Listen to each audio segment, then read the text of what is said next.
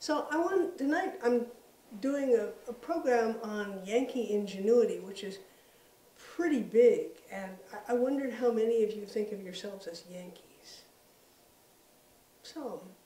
Did you grow up with the phrase Yankee ingenuity? I've heard it. You've heard it. I'm familiar with it.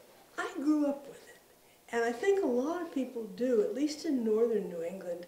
I don't think that Yankees are any more ingenious than anybody else, but they certainly are prouder of it. You don't hear people talking about Ohio ingenuity or Florida ingenuity or something like that, but we have Yankee ingenuity, and for me it was always a mixed kind of term. It was a term of praise.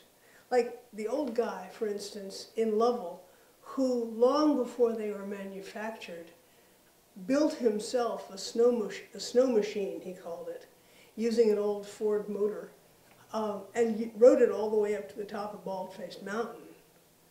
And so that was Yankee ingenuity, and that was really good, the kind of making do. And my aunt, my dear aunt, she was amazing. She could serve a dozen people with a half a pound of hamburger. That's Yankee ingenuity. She built herself a house, a little camp, a cottage by the next side of the lake. She had no money. She was a librarian. You understand that situation. And so she begged pieces of wood from everybody, and she went through family and relatives' attics. She got my great-grandmother's wood cook stove, which is still a very good cook stove, and she built herself a little house. And long after she could no longer use it, we decided to build our winter house on the footprint of her camp because it was right next to the lake and grandfathered there.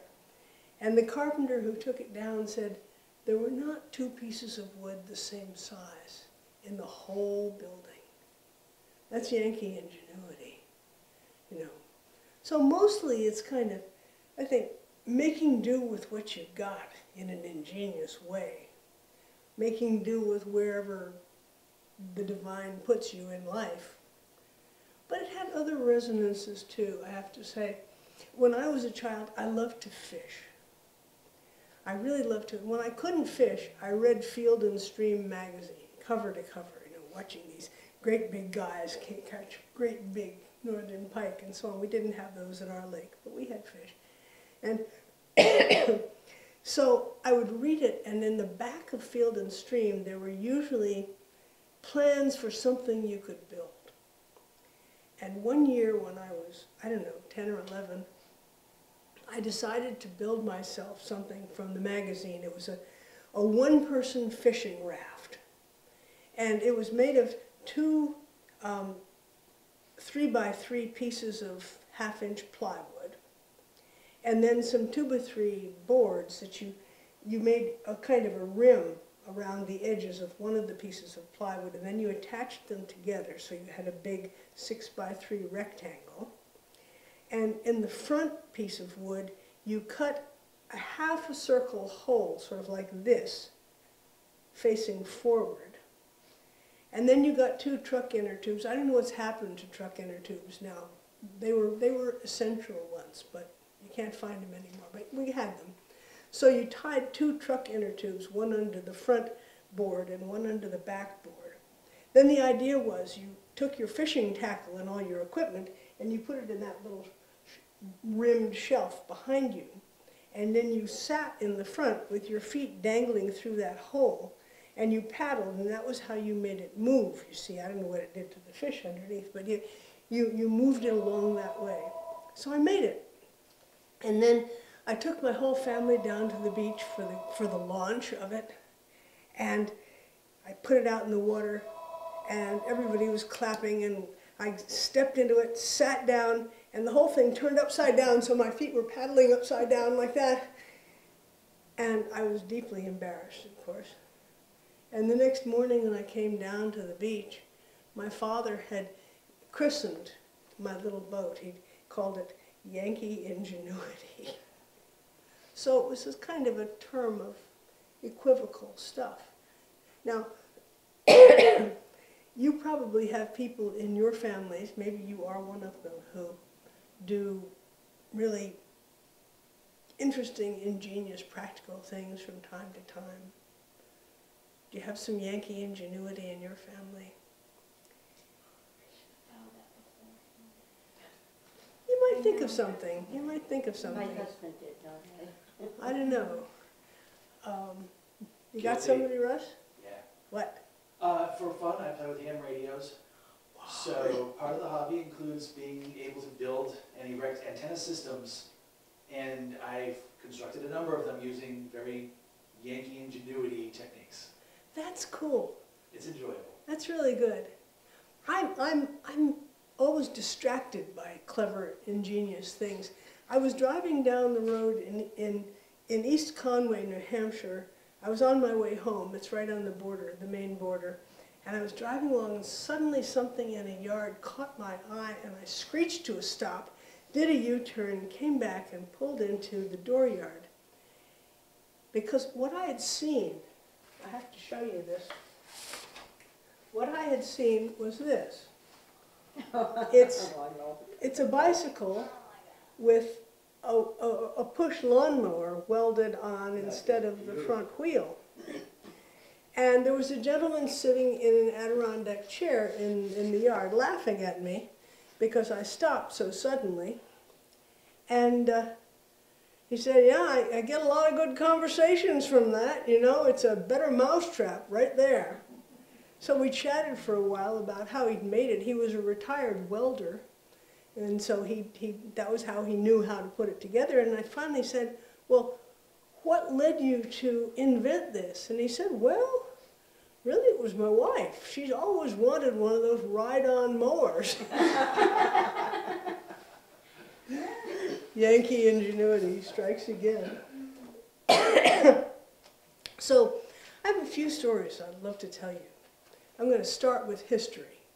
A story about a woman who was kind of headstrong and outrageous. A woman who was one of the first English settlers in the settlement in western Maine that became Norway, Maine. I don't know if you've ever been in that area, but it's about 45 miles northwest of Portland. Portland was called Falmouth in those days. But anyway, her name was Elizabeth Stevens, Betty Stevens. And right after the Revolutionary War, a lot of families swarmed into the inland parts of Maine and New Hampshire and settled new towns because the French had been driven out and the native peoples had temporarily moved to the north. So the Stevens family and a few other families joined together and they went up to found the settlement that became Norway. It was hard to get there. There was no road. It was just a path. Anything you needed, you had to carry or drag the 45 miles from Falmouth, you know, across streams, through the woods, over rocks, over hills. And those people had a kind of hard time. Sometimes, you know, there wasn't anything really in good supply except for rocks and trees and water. Everything else had to be made or dragged or carried. And despite the hardness of it, occasionally they got something a little extra.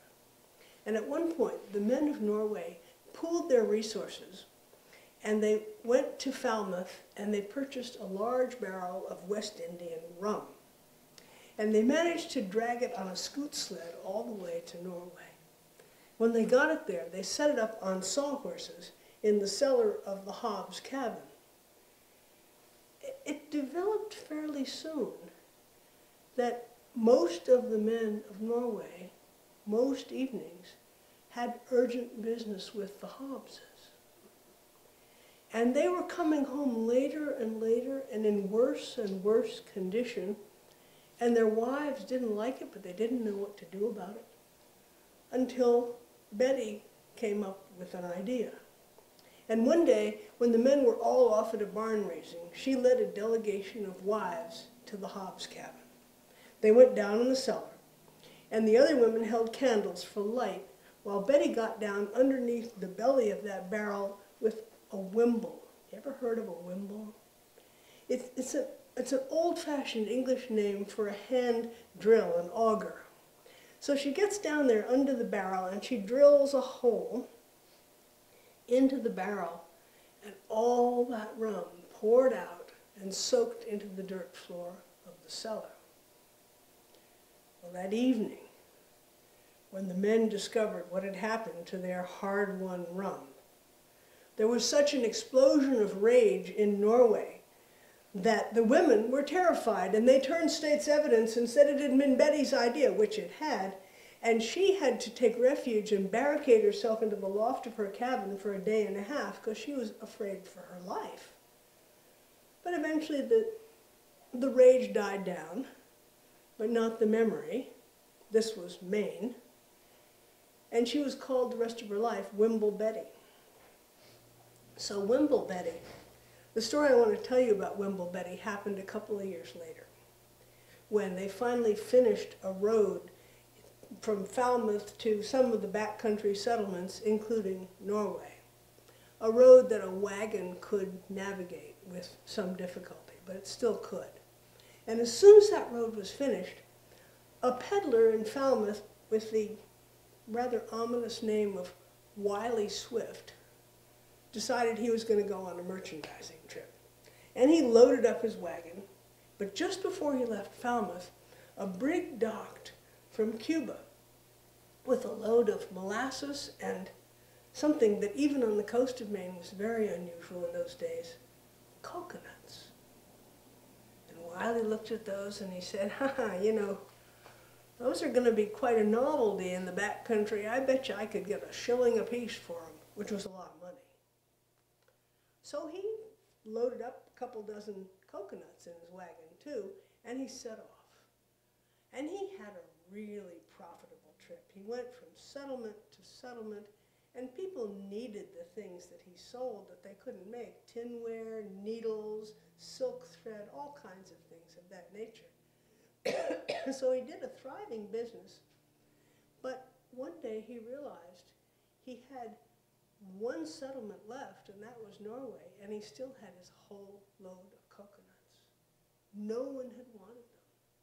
Either they were just too weird or, well, you know, in those days, people didn't have cash money particularly. Everything they bought, they bartered for things they'd made or grown or trapped. And they weren't going to waste that labor on something like a coconut. So he was getting desperate. Well, he arrived in Norway on another day when the men were out of town. They were at a militia muster. So he pulled into the Eastman cabin. And he pulled into the dooryard, and he reached down in his wagon, and he pulled up a coconut. And when Aunt Nabby Eastman came out, he said, "Madam, see what I have brought for you." "What's that?" As soon as he saw she didn't know what it was, his imagination went wild. "Madam, this is the egg of a gorgeously beautiful bird known as the gollywhopper. Why, you know, it's not so tall as your ostrich, but it's bigger than your turkey. I would say that no animal is more useful than a new farm where chickens and ducks and lambs are being raised. Why, its peculiar cries will frighten off anything. You can take this egg and you can hatch it under your goose, or if your goose refuses to set, wrap it in a little flannel, put it in the corner of your hearth, and it'll hatch in precisely 22 days. Well, Aunt Nabby was a practical woman. She said, "What do I want with a gollywhaker? Madam, it's a gollywhopper. As I said, its peculiar cries will frighten off owls, hawks, wolves, foxes, bears. I have seen a gollywhopper chase a fox for 1.5 miles without stopping. It is a true fact, madam, that no farm protected by gollywhoppers has ever been troubled by those destructive pests. Furthermore, southern women fancy them, their beautiful red and green feathers. They use them to trim their hats." Well, as he spun this out, he could see her eyes getting bigger and bigger, and he knew he had her. She bought 2 so she could raise a flock. and she gave him 3 otter pelts that her husband had trapped. He was off and running. He went from farmstead to scattered farmstead, and as soon as one housewife heard that her neighbor was about to raise a profitable flock of gollyhoppers, she had to have some too. He got retted flax, he got sheepskins, he got more pelts. In fact, he did such a good business that by dinner time, noon, he had sold all but one of his eggs, and he had only one more farm to visit, and that was Wimble Betty's. Well, he pulled into her dooryard, and when she came out, he lifted his last coconut. He said, "Madam, I have saved my last gollywhopper's egg for you." Well, Wimble Betty was not like the other women of the settlement. She had spent her youth in Old Salem, which was at that time a port rivaling Boston, and she'd seen a lot of ships dock and a lot of cargoes unloaded, and she knew a coconut when she saw one. But she knew how to hold her tongue, so she said, "What did you say that was?" And he launched into his now well-practiced patter, and she got him to tell her what her neighbors had paid for their eggs. She said later on she had thought of the way they'd turned against her in the matter of the West Indian rum and had almost let them hatch their eggs, but he was too outrageous. So finally she said, "Well, how much do you want for it?"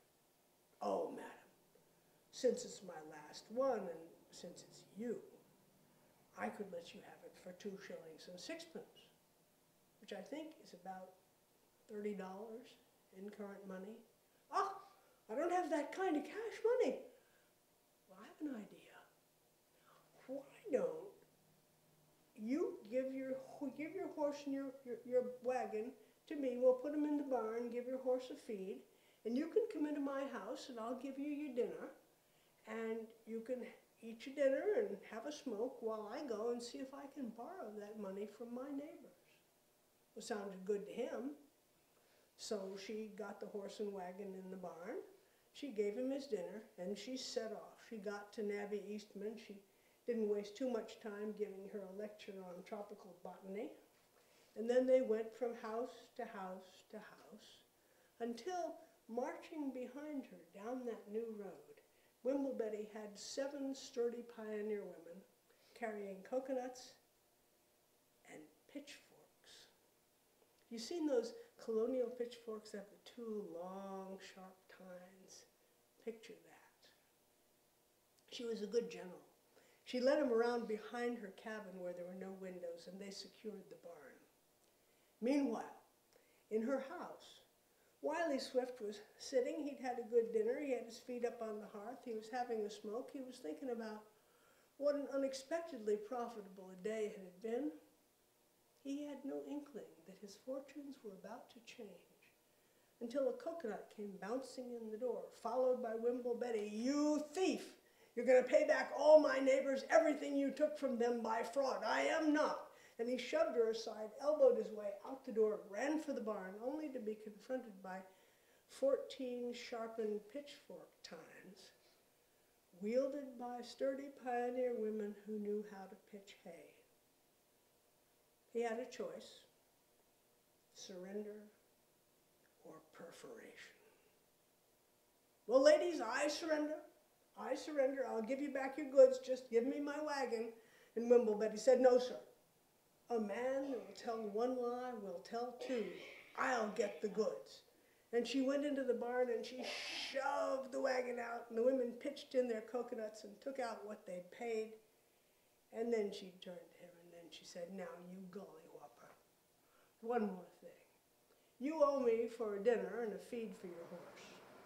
And once you've given me 6 packs of pins, 2 packs of needles, and 5 hanks of silk thread, we'll call it square." He paid up. She gave him his horse. And Wiley Swift drove off a wiser man. According to her great-nephew, C.A. Stevens of Norway, in whose memoir I found this story. Wimble Betty lived to be 94, and in all that time, her character did not change. That's Wimble Betty.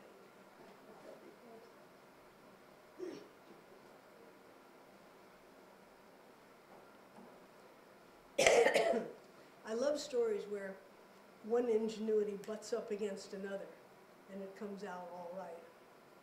But I also love stories of unusual ingenuities. And I'm going to tell you one about that I ran into. It's rather more modern. Quite a few years ago, I was hired by a group in Oxford County, Maine, who wanted to put together a pamphlet that was a kind of guide for tourists to what was happening in Oxford County.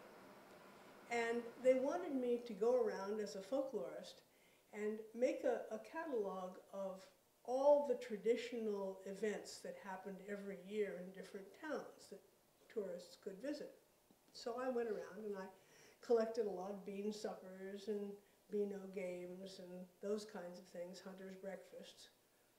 And then I got to the town of Otisfield, and I discovered something called the Joe Holden Picnic that happened every August. And I thought I'd find that out. I didn't know who Joe Holden was. So one day I wound up in Otisfield, actually in East Otisfield, on an otherwise empty, beautiful, bald hillside, where across from the East Otisfield Free Baptist Church in the Elmwood Cemetery, I found the Holden tombstone. It was a handsome, tall, white marble tombstone. On the front of it in good New England style, just plain Holden in block capitals. But around on the side, I found Joe Holden's inscription. It said, Professor Joseph W. Holden, born in Otisfield, August 24th, 1816, died March 1st, 1900. Professor Holden, the old astronomer, discovered that the Earth is flat and stationary, and the sun and moon do move. Well, I wondered about that. I mean, it couldn't be just a joke. This was an expensive marble tombstone.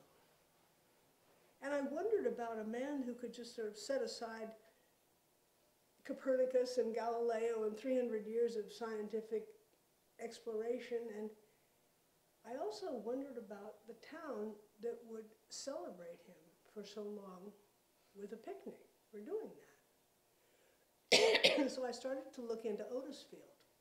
And I discovered that Otisfield is a surprisingly strong-willed and unusual place.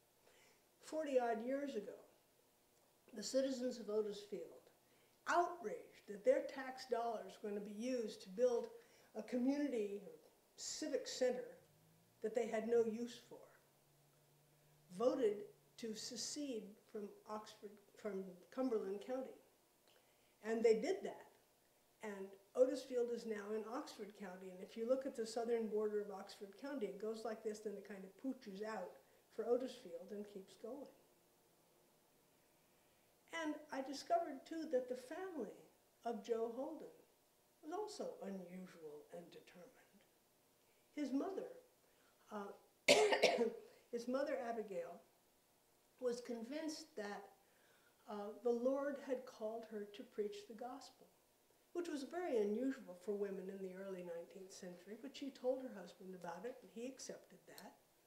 And he said, well, Nabby, has the Lord told you where he intends you to have your ministry? The Lord had not. He said, well, why don't you hitch up the horse, give him his head, and see if he takes you to the place that the Lord intends you to preach? So she went to the barn and she hitched the buggy to the horse. She urged him out the back door of the barn and gave him his head.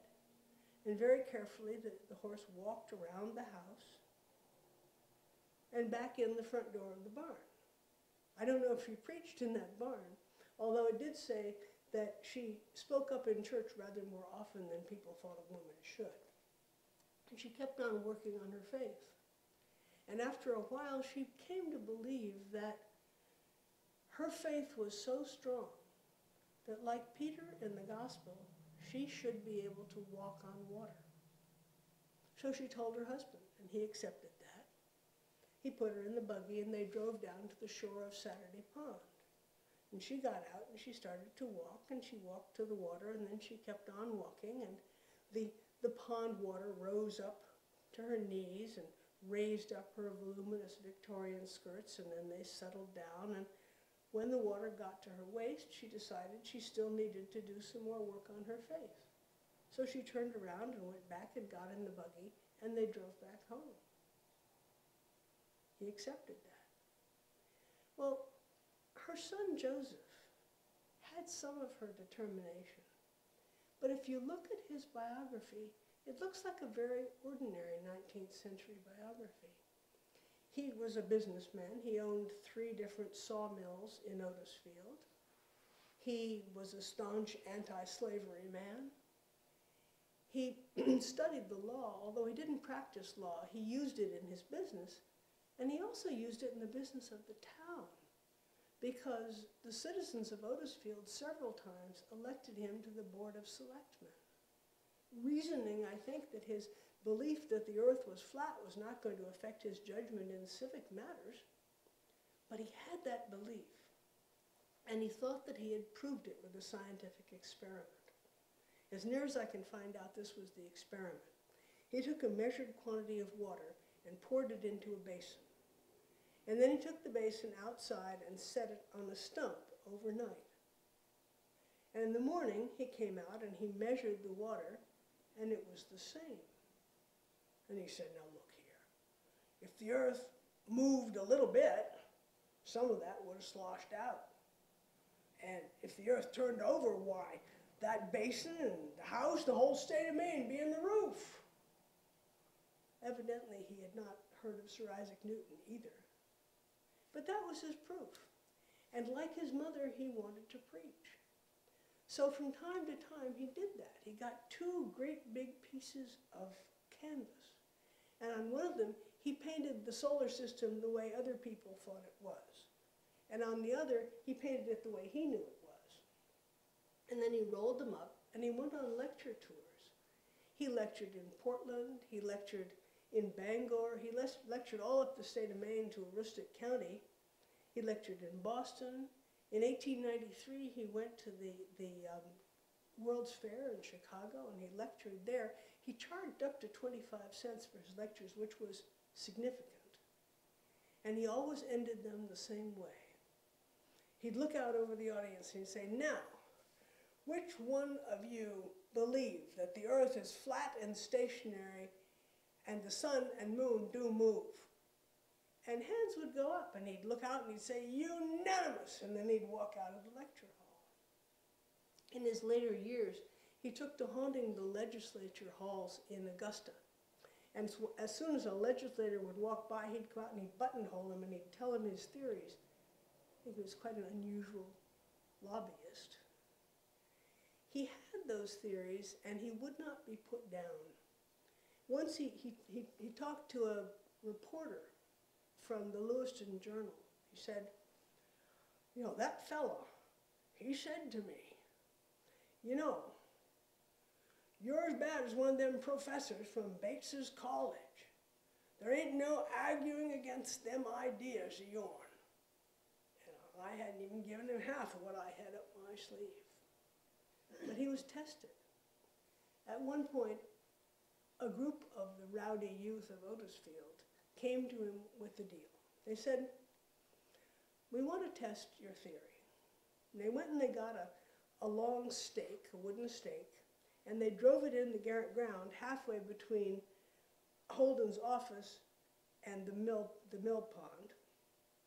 And they took an old white ceramic chamber pot, turned it over, and balanced it on top of that stake. They said, now, Professor Holden, if that chamber pot is still on the stake tomorrow morning, you're right. But if it's off that stake, will you agree that you were wrong in your theory? And Holden agreed, provided that if the chamber pot stayed put, they would agree that they were wrong.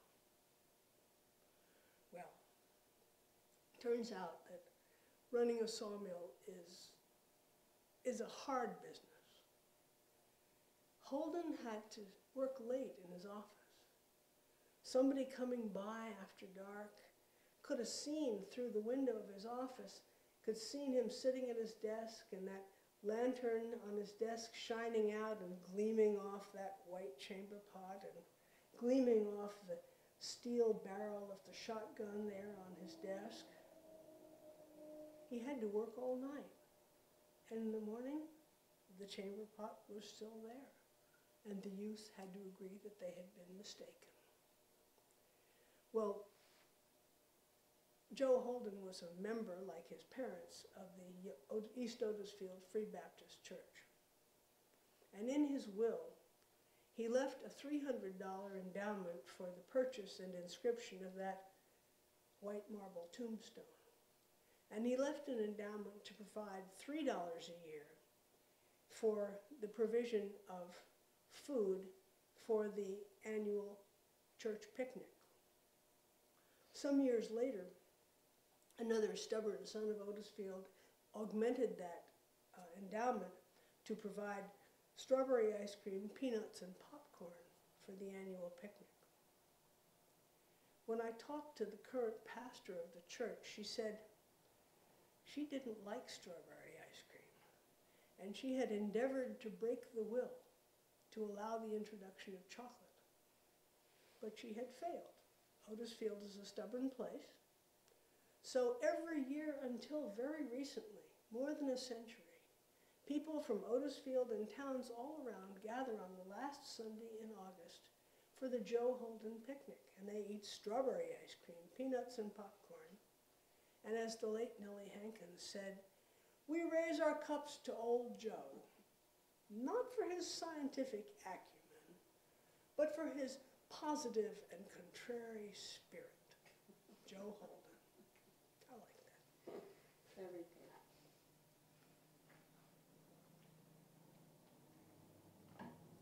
It's another kind of Yankee ingenuity.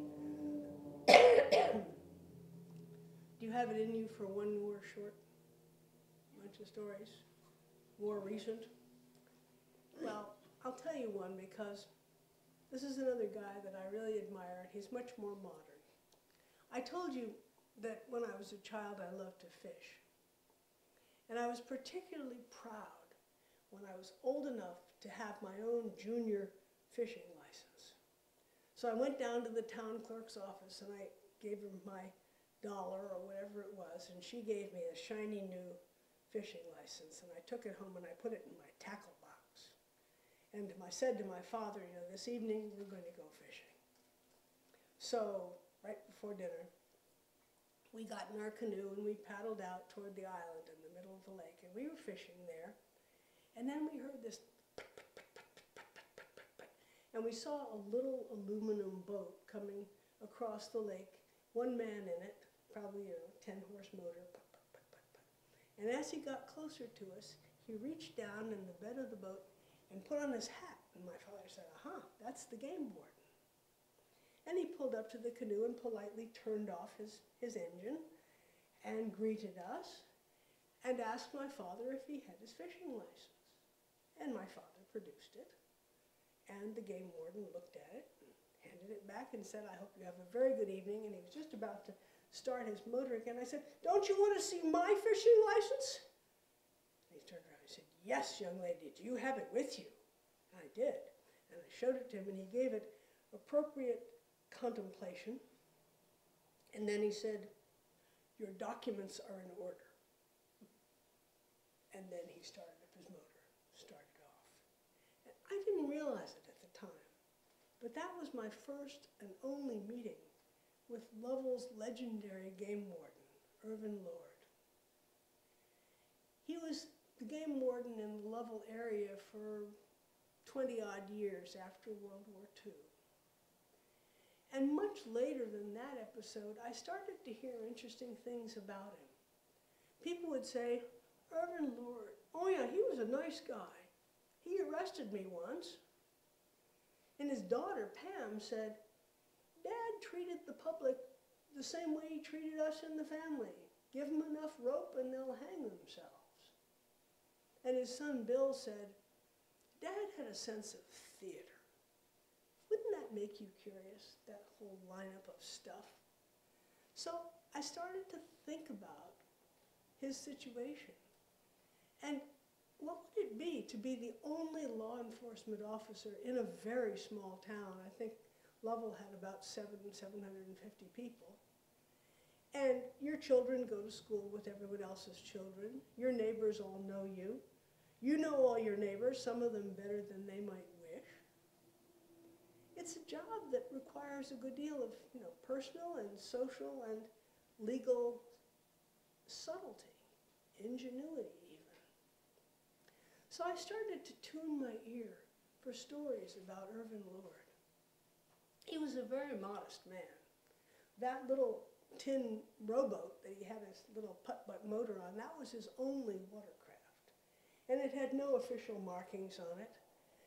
People said he had a hand-cranked siren, but he never used it. His major implement of his job, I think, was a pair of binoculars.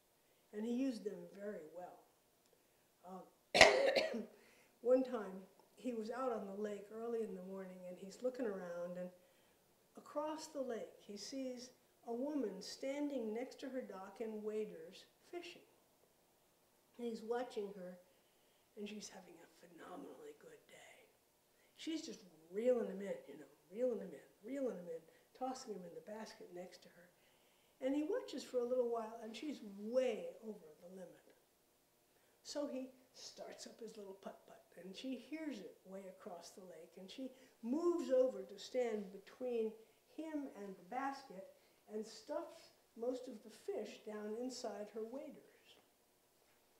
So that by the time Lord comes up, she's standing there innocently with her fishing rod, a couple of fish in the basket. Good morning, how you doing? Isn't it a beautiful day? Oh yes, Irvin, it's a beautiful day. How's the fishing? Oh, it's kind of slow, but it's such a beautiful day, I just had to be out here. It is lovely, isn't it? It's been an unusual week, hasn't it? Yesterday, well, we had that early morning storm, and then it cleared up some, and well, the day before it was kind of chilly, wasn't it, for the season? And I kind of worried about a drought before we had that storm. He talked about the weather for quite a while. I think not all those fish in the waders were dead, and she was clearly kind of uncomfortable. And finally she said, Irvin, wouldn't you like to come up to the house for some lemonade? Oh, I couldn't do that. I'm on duty. He knew that if she got out there, she'd dump the fish, and then all the evidence would be gone. So he said, well, tell me how your children are doing. How's the family, Where are they these days? Tell me all about them. And finally she just wore down. She said, oh, Irvin, you got me. She climbed out and she dumped the fish out of the waders, and they counted them, and he wrote her a ticket. And he saluted her and went off. I think that's given him enough rope, don't you? That's really given him enough rope and letting them hang themselves. Of course, the busiest time, he knew the difference between right and wrong, I have to say, but he also knew what those things meant in the community. So, in hunting season, for instance, busiest time of his year, of course, as a game warden, he had a lot of challenges. In those days, you didn't take your deer to the local store or wherever to get it registered, to get it tagged. You took it right to the game warden's house. So one morning on the very last day of hunting season, Irvin was at home, pickup truck pulls into his yard, and there's a handsome buck in the bed of the truck. A man and his wife, Irvin recognizes, and he comes out and he says, that's a very nice buck. But he knows that that man and both of his sons have already gotten their deer for the year, and yet here's another one. So he says, who shot it? The man says, oh, Mother here, Mother shot it. Well, that was a great shot. When did you shoot it? Oh, just about an hour ago, Irvin. And where did you happen to shoot it? Oh, just on that ridge up above your house, hey, up there, yeah.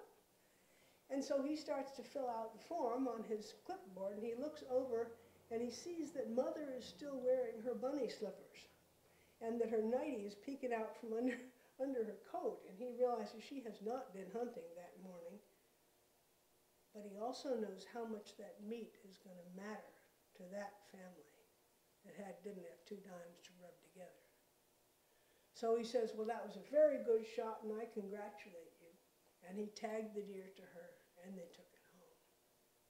But he was no pushover. He hated people who broke the law wantonly. Particularly, he hated night hunters, jacking deer, hunting deer with a spotlight so that the deer in the headlights, they freeze and they're easy to shoot. It's deeply illegal. And he hated that. One night he was at home and he got a phone call from a farmer in the next town and said, Irvin, I think there's a bunch of yahoos in my back field jacking deer. So Irvin said, I'll be there. And he put on his uniform, his hat, his gun, and his gun belt. And he invited his young son, Bill, to come along.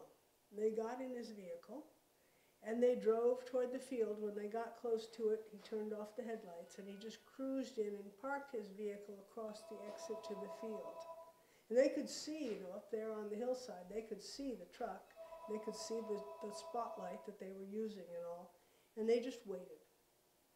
And when the men drove to get out of the field and realized that their way was blocked, Irvin took off his gun belt, and he put it and his gun in the back seat, and he said to Bill, don't touch that gun, and don't get out of the car.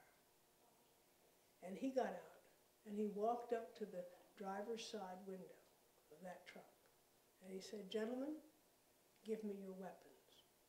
And immediately, the barrel of a rifle was on his face, just like that. And he took it, and he set it down. And now another one, and another. And when he had all their weapons, he took their names, and he officially arrested them. And then they went home. And he said to Bill,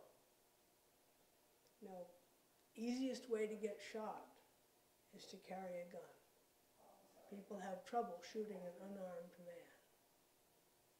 And Bill was just happy that that was true that night. But that was a very different, darker sense of theater, I think, that night. Other night work that Irvin did, I think he enjoyed much more. Particularly in the early spring. Have you ever gone smelting, any of you? Yeah, smelts they're little fish about yay long, and they're prime prey for big fish that people like to catch, but they're also delicious. You had smelts? They're really good. And the time to catch them is when they're spawning, and they go from a deep lake up the feeder streams of the lake. And you go for them. They do their smelt runs between midnight and 2 a.m. So smelting is a particular kind of party. You take a bucket, and you take a net, and you take a certain number of beverages that seem obligatory on that sort of occasion, and you take the materials for a bonfire, and you go and make a fire, and you sit by the fire, and every now and again you go dip some smelts into your bucket to take home for a treat. And that's fun, except there's one brook in our lake, and there's usually a brook in other lakes, that's designated as a feeder, as a breeder stream. And it's illegal to take smelt in it. And Boulder Brook was like that in our lake. And Boulder Brook was, of course, the place where there were the most smelt. So people wanted to go smelting there, but it was illegal. So Irvin had the routine. He could hide himself in his vehicle easily. He'd go down and hide his vehicle near the Boulder Brook area. And people would come down, they'd say, Irvin, where are you? We know you're here, where are you? And they couldn't find him, so they'd go down and get their smelts and be on their way back up, and he'd turn his flashlight on them and arrest them, write their tickets. One night he was doing that, and a fellow dropped his bucket and started to run, and Irvin ran after him, and they ran around every tree in Boulder Brook and every cabin in Boulder Brook, and finally Irvin said, I know who you are. Why don't you just stop? You must be tired. Let's go home. So the man laughed and stopped, and Irvin wrote him a ticket. But another night he was there waiting, and a man was coming up carrying a bucket. And Irvin stepped out and shone his light on him and says, "You know it's not legal to take fish here." And I said, "Well, I'm not taking fish. These are my pet fish." Irvin said, "Say what?" "Well, yeah, you see, I have them at home, and then during the smelt runs, I bring them down here to the brook. And very carefully, I let them go, and they swim around, they chat with their friends, and have a little exercise and enjoy the water.